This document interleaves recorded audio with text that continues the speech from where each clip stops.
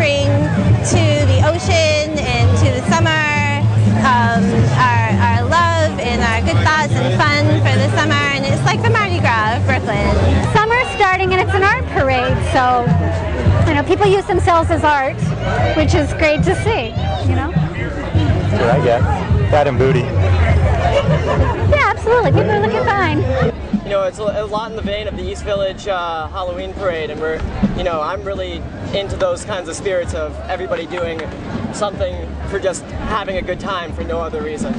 First concept started with sushi, i.e. the ebi, aka shrimp bra, and the shrimp roll. The shrimp platter.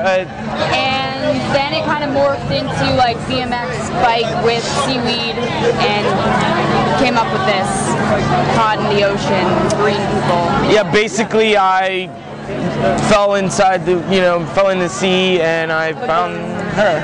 Rode out with her. Yeah, the bike is very important. Yeah, it plays a big part. The parade isn't only marching up. The parade is everybody on the side. This is all part of it. You know, Coney Island is coming back. This is the summer place for New York City. You know, where else you going to go if you want a hot dog? You want a hot dog, you come to Coney Island.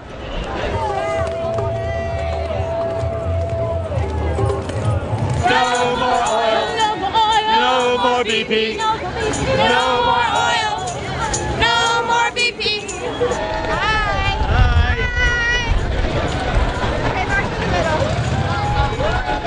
Hereby, I ding you. Laurie Anderson, composer of Music for Dogs. As Coney Island's Queen Mermaid 2010. Hereby, I don you, Mr. Lou Reed. Rockstar, Godfather of Punk is our reigning Coney Island King Neptune of 2010.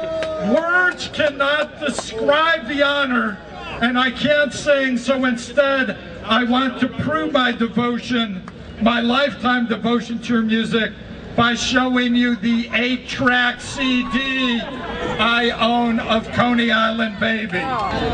It's time for the main event, Changing the Weather. The King and Queen will lead a semi-serious procession to the Atlantic Ocean.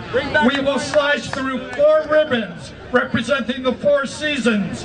The key to Coney Island will turn up the temperature of the water, as you will have an opportunity to observe by means of this unusually large thermometer.